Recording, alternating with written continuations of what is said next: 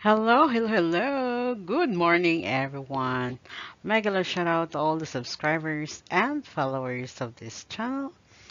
And if you are new to my channel, please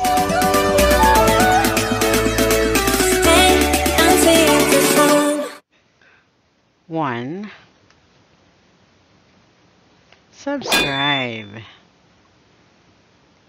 Two, like, share. Don't forget to ring the bell buttons for the next notification. Three, like, leave a comment, subscribe.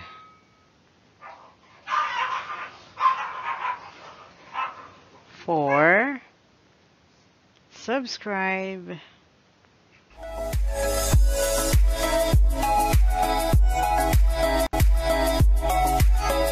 Alright, so our lesson for today is still on statistics, that is finding the variance and the standard deviation.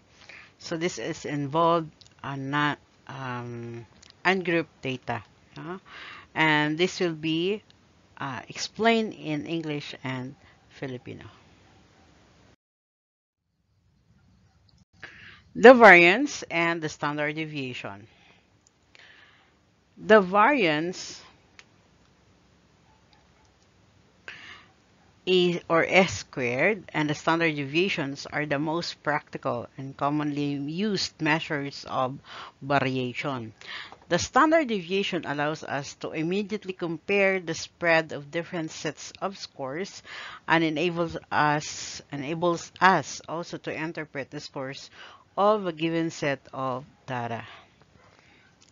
The variance is defined as the point of the sum of the squared deviations from the mean divided by the n-1, while the standard deviation is the square root of the variance. Thus, the formulas are given below. Okay, so these are the formula for variance and the standard deviations. So S squared is equal to sum of the score minus the mean square over n-1, and the standard deviation is the square root of the sum of the mean or score minus the mean squared over n-1. Okay. Next, these formulas use the mean division method and tell us to follow the following steps. Number 1, calculate the mean. 2, get the difference between each score and the mean. Get the square root of difference of this difference, so the third.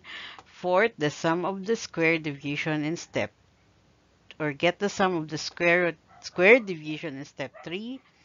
And 5, divide the sum of the squared differences by n-1, and the number obtained is called variance. Take the square root. No, so yung square root na yun, that is the standard deviation. Alright. So important points regarding the calculation of the standard deviation. So 1, the standard deviation cannot be negative. So imposibleng negative yan, hindi pwede. And the standard deviation of a set of data is 0 if and only if the observations are of equal values. 3, as a rough guide, the standard deviation should have a value which is equal to approximately 1/3 of the range. And 4, if a constant is added to its observation in a set of data, then the standard deviation of the new set of data is the same as the standard deviations of the original set of data. Okay, so let's have an example. The prices of 250 grams powdered soap of leading brand was recorded from 10 supermarkets. So the prices in pesos were as follows. Okay. So we have 90, 73, 78, 79, 83, 895, 7, 77, 79, and 74 and 82. Okay, so we will use the pen, right? Okay, so the total, no? So if we are going to get the sum of x here, okay, that is equal to 810. Then, to get the mean, para makuha natin yung mean, so that is 810 divided by 10, kasi 10 po ang ating given. There are 10 items. 1, 2, 3, 4, 5, 6, 7, 8, 9, 10. Okay. So that is 81. No? So because 810 divided by 10 is 81. Okay. Then subtract natin dito. 81, 90 minus 81 is equals to 9. 73 minus 81 is negative 8. 78 minus 81 is equals to negative 3. 79 minus 81 is negative 2. 83 minus 81 is a positive 2. 95 minus 81 is 14. Then 77 minus 81 is negative 4. 79 minus 81 is negative 2. And then 74 minus 81 is negative 7. And 82 minus 81 is 1. And then square natin to. So 9 times 9 is equals to 81. 64. 9. 4. 4. 14 times 14 is equal to 196. Then 16. 4. 49. And 1. Okay. So here, if we are going to get the sum, that is about 0. So, importante makuha natin yung variance. So, the sum of x, no, minus x bar squared, or the sum of x minus the mean, that is 428. Okay? So, pag kinuha natin ng variance, no? Okay? Sa ibang book, may ang symbol ng variance niya parang ganito, no? Okay? So, check it out. No, pero that is the sum, ano, no? So, in other books. So, we have the sum of x minus x bar squared over the n, no? So, the n, okay? So, we have 428 divided by 9, okay? So, 9 ba to? 1, 2, 3, 4, 5, 6, 7, 8, 9, 10. Because n minus 1.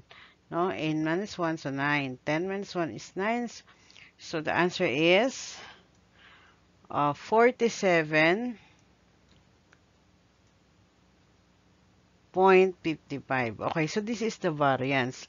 The sum of the deviations from the mean is always 0, no? So the sum of the deviation from the mean, no? Okay, so deviation from the mean, that is equal to 0. And the standard deviation measures approximately the average distance that set of observation is from the mean. So, pag kinuha naman natin yung standard deviation nito, S is equals to the square root of the sum of, no, so ang square root niyan is the sum of x minus the mean, or division from the mean squared, over n minus 1. Okay, so that is square root of 47.55 or about 6, no? So, kaya ganyan, ibig sabihin approximately 6.89. Alright, so ganyan po ang pagkuha ng variance and standard deviation with ungrouped data, no? So, this is ungrouped data. Next. Okay, so for questions and clarifications, write it at the comment section. Remember, gratitude is the best attitude. And before I go, please, guys, maraming pong salamat sa patuloy niyo pong pagsuporta sa channel ito. Sana po wag po kayong manawa. And kung bago, if you're, don't forget to remember this, guys.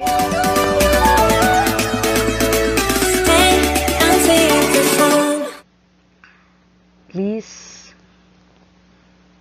subscribe,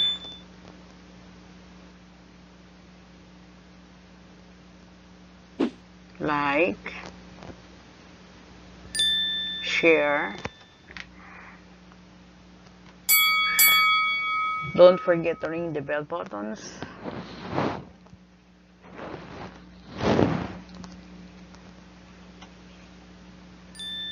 Like, leave a comment, and subscribe. And shout out po sa Team Organic Barcadas, Team International, Team Solid Family, Teacher Fe Squad, Pinag-Astral TV, everyone, to all my members, the Wena Vlogs, Avian Alea, Pinag-Astral TV, Teacher Fe channel, everyone out there who loves, please support, continue your support. Hindi pa po nabubuo yung promise ko for the elephant. So please, continue support. Goodbye. Love you all. Bye-bye. God bless you.